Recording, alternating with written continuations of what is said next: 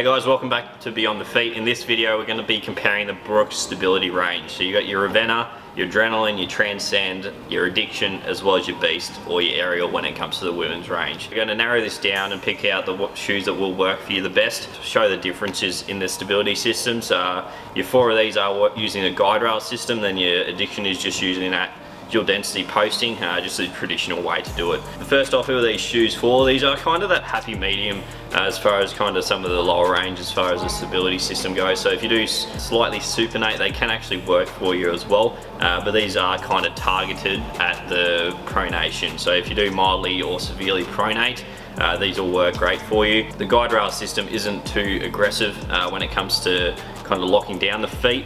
They more so act as a holistic support and more targeting towards your knee. So as the foot rolls too far to the inside, our medial bumper nudges it back to the center. Or if it rolls too far to the lateral side or the outside, it will nudge it back to the center. And therefore the guide rails are working together with the foot as you go through your stride to keep the knee in its preferred motion. You are still able to have a slight bit of flexion in your foot and it doesn't lock it up too much. If you are looking at these, that is quite a bit more stable than these other few, but it is a very good stability system, but these aren't really made for someone that does severely pronate. If you do kind of mildly or just pronate, these are built for you quite well. Before we kind of jump into the kind of running shoes for everyone, we'll jump into the kind of shoes made for that bigger foot, that bigger person, and it offers quite a bit more stability on both sides. So your traditional way to do stability is just you do dual density on that medial side, and these Addictions do run with quite a straight last, and they're quite broad throughout the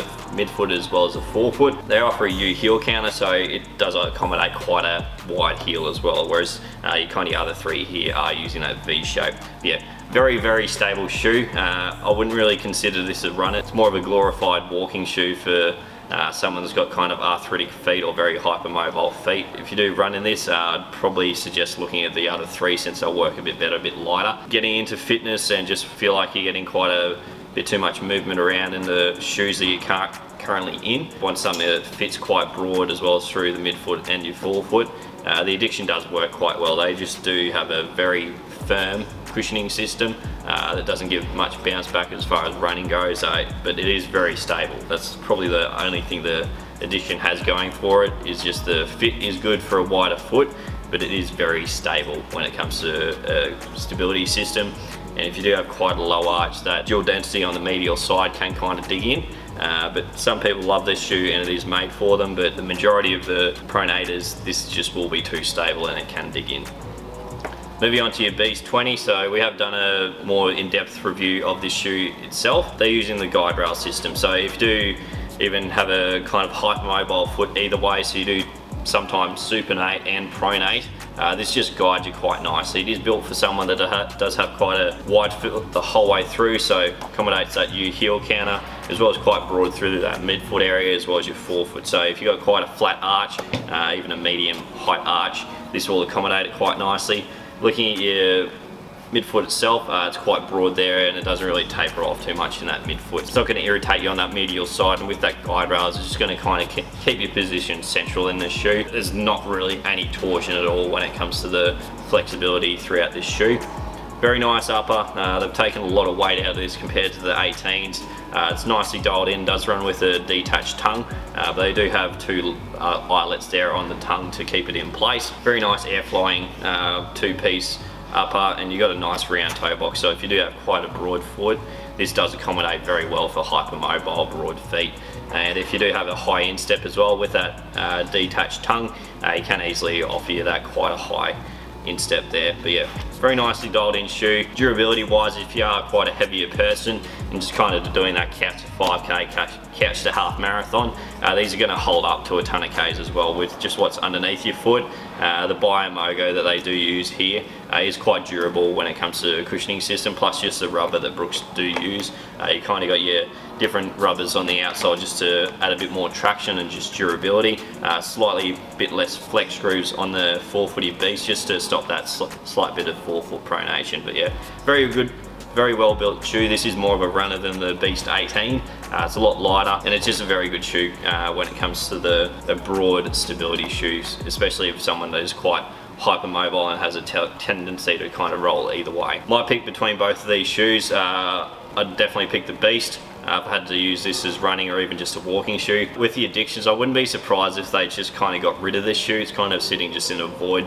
They've just got so many stability shoes at the moment that I could easily see this go, and they probably wouldn't lose too many sales. A lot of people could just transition up to the Beatz or even transition down to the Transcend, which is just, yeah, they're both just much better shoes when it comes to a stability shoe. Plus just the weight and the cushioning systems in them, yeah, will be fine as they are. So overall, as far as a stability running shoe goes, if you want to do a ton of Ks in them and want something a bit more pleasurable than both of these on your feet, I would look at the Transcend, Adrenaline or the Ravenna. So these do have the same stability system in them. They do use guide rails both on the lateral as well as the medial side, and they are just different densities for the cushioning systems that are in the place. Let's kind of just start from the outsoles and work our way up from all these three. So with the outsoles, Brooks is probably one of the more durable brands. You got a ton of rubber underneath all these. You got a slight bit more flex screws in the Ravenna, just because they do use quite a bit more of a firmer, snappier, responsive midsole. Just get a bit more flex screws in that forefoot, just to get you onto your next step a bit quicker. With both your Transcend as well as your Adrenaline, you got slightly less flex screws on that medial side of the forefoot. Just with the guide rails, it incorporates that instead of kind of forefoot pronating, this just does guide you throughout the step quite nicely. Not too aggressive as far as the forefoot pronation goes, but it guides you quite nicely. With the Adrenaline as well, similar to the Ghost, it just does have that guidance line running on the lateral side, as whereas your Transcend doesn't have much of a guidance line. A bit less flex screws in the forefoot, so as far as the kind of stability aspects of the outsoles go, not really a whole lot stable.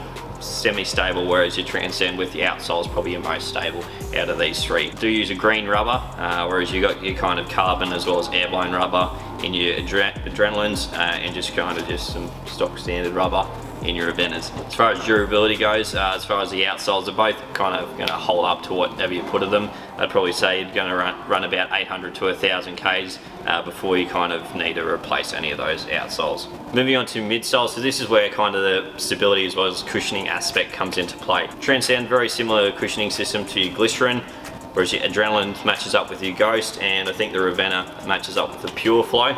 But with your guide rails, so they are built up on both the lateral and medial sides. There is quite a lot of lateral support on these shoes when it does come to a stability shoe. So most stability runners tend to kind of either heel strike or midfoot strike on that lateral side, then just kind of pronate inwards.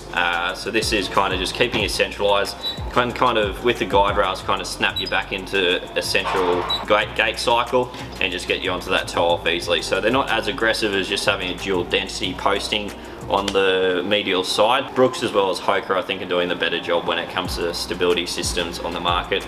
Yeah, all these have very similar stability systems. They're going to kind of run true and very similar as far as stability goes. The main difference is kind of the cushioning system between these three. With your Transcend, they use a full DNA loft cushioning system. So if you are looking for that nice stable shoe and it's a plush, you're going to sink into it a whole lot, and it's not a whole lot of kind of bounce back. It's just kind of that nice daily trainer you can do a lot of Ks in. I'd pick up the Transcend, very pleasurable underneath the foot. And if you want to kind of train up for something and just want something that's not going to fatigue the body that much, the Transcend will definitely do that. And just gonna, with the guide rails, it's just gonna keep you in that kind of central and kind of injury free. With your Adrenaline, so they do use that DNA loft crash pad in the heel. So as I said before, people coming down on that lateral side of the heel just offers that nice cushioning just on landing. Then they just use a full length Biomogo DNA cushioning system. So gives you that slight bit more bounce back. You do sink into it all right. With your Biomogo DNA, it is just going to offer you that kind of bit more response. Your Adrenalines do run with a 12mm offset, where I'm pretty sure your Transcend as well as your Ravenna are running with a 10mm. If you are looking for that slightly bit more responsive shoe with still being enough cushion at the heel, this does work quite all right. Moving on to your Ravenna, this is just that lightweight trainer that you want to do kind of those tempo workouts in. If you are looking to build up into that half or full marathon and just don't want your legs to get fatigued or kind of get out of whack over that time and just do a bit of pace, your Ravenna will work great for that. So with your Ravenna's midsole, they just use a Biomogo DNA cushioning system the whole way through, so very similar feel to the Adrenaline. It's just doesn't have a thicker stack height, and you don't have that crash pad of DNA loft in the heel. But yeah, nice and kind of snappy for those slightly faster runs. You're not going to sink in it as much as compared to the Adrenaline or the Transcend. Built at that lighter weight stability shoe, so it's kind of in that niche category where there's not a whole lot of lightweight stability shoes on the market, but this does kind of dial it in quite nicely, offering the same support as both these others. You just get a lighter running shoe as far as the stability shoe goes. As far as the cushioning system goes, you got the softest in the Transcend using that DNA loft. Got kind of your happy medium with your Adrenaline. You got the DNA loft in the heel as well as your Biomogo DNA underneath the foot, and you just got your Biomogo DNA in the Ravenna. So that's just going to act as a slightly lighter weight, bit more as a responsive cushioning system. With your uppers, they offer stability alongside the midsoles. With the Transcend, you got the 3D printing wrapped around the midfoot, so that just, once you get the shoe longer into the life of it, the mesh does stretch a bit more than the 3D print will, so it just locks down that midfoot nicely over the length of the shoe. Nice plush upper around the whole foot. You got a bit more breathability in the toe off, and not a whole lot of cushioning in the midfoot area, just locks you in quite nicely. Nice slim runner's fit, so this is quite a shallow forefoot as well as midfoot, so if you do have a low instep or medium instep, this will cater quite nicely for you, so you're not going to kind of be slopping around in the shoe at all. And with your V heel counter, just going to lock you in around that heel quite nicely. You're not going to kind of slip out at all. Do accommodate that runner's knot as well, so you can easily lock lace that if you want some bit more secure around that midfoot area. But very nice fit. This as well as the Ravenna probably fits my foot the best, being quite a low instep as well as a low arch. They just lock it in quite nicely, and you're not getting that slippage to either side or kind of feeling unstable in a stability shoe. With the Adrenaline, you got a slight bit more cushioning around the upper, a bit more of a U shape, kind of that UV shape heel counter. All these are running with a detached tongue, but with Brooks they have kind of got two eyelets on the tongue itself. And with your stability system, as far as the upper goes on your Adrenaline, you got your 3D print on that medial side, just kind of the two sections coming in there, and as well as around all your lacing, so it's just not going to fatigue over the life of the shoe. Nice breathable upper as well. These are pretty durable, and you do have your dorsiflexion protector on that, so if you do experience your toe coming through the top of the shoes, these are just a bit more reinforced on your big toe there, so you won't get the shoe being a bit more breathable after you've done about 200 Ks in them. With the Ravenna, with being a light stability shoe, they have kind of made the upper a bit more simplistic. You don't have kind of any stability system aspect in the upper. You kind of got your Brooks logo coming in a slight bit there, so that may act as a slight bit of stability aspect. Nice lockdown on the heel, not a whole lot of cushioning compared to the other two that we just touched on. Same thing with the detached tongue, it does have a nice eyelet there, so it may kind of slide down to that lateral side a bit more compared to the other two. With the upper, it's just a nice breathable, very slim fit, as well as your Transcend, slightly probably a bit narrower. Fit on these are very nicely dialed in. Pretty sure that multiple widths in both of these. I think these come in D as well as a 2E. With your Adrenaline, it probably comes in the most amount of widths. So with your men's, you got a B, D, 2E as well as a 4E, and in your women's, you got a 2A, B, D as well as a 2E. So very accommodating for basically any foot type. Any kind of runner can run into the Adrenaline. It's very, very similar to the Ghost. The Ghost 13 did kind of update the lateral cushioning, but compared to the Ghost 12, this is basically a very similar shoe. They just have a guide rail system on it. But yeah, there's not a whole lot of difference between that, but this is kind of a happy medium place as far as a stability shoe goes, or old stability shoe goes, with dual density and a neutral shoe. So if you are wanting just something that's a nice happy medium and fits that niche, pick up your Adrenaline. And your Transcend just that, yeah, slightly bit softer, a bit more stable. If you do have that lower arch, it does have a slight bit broader midfoot area to accommodate that lower arch. So that's basically the majority of the Brooks stability range as far as their running shoes go. If you've got any questions or any things I didn't touch on, just let me know in the comments. I'll be willing to answer any of those questions. Or even if you're kind of tossing up between any of these shoes or any of these shoes compared to any other stability shoes on the market, let us know in the comments, or answer those questions for you. Anyways, if you've gained any knowledge, give us one of those ones, as well as hit the subscribe button, turn on the bell and all that jargon, and we'll see you in another video. So these do have basically the same stability system in them. I'll do that. Wouldn't have picked that up yet. You're right. You're right, yeah. So your Adrenalines do run with a 12 mil. that would look funny. But they kind of. You should have seen how many times you said kinda in the last video I posted. I cut out about, probably 20 of them. Yeah. And they were still tons. Kind of. Well, They do. They do. They have. They will. They are.